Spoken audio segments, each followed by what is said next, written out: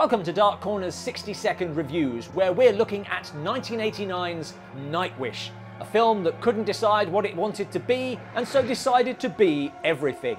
We've got aliens, spectres, Victorian ghost children, sexy dreams, cannibalism, torture, mad science, and a man shouting at a lamp. I'm not afraid of you. Or perhaps it's all in your head. I'm having another hallucination! It's like Cabin in the Woods got drunk and shacked up with the Wizard of Oz for an ill-advised one-nighter. It's nonsense.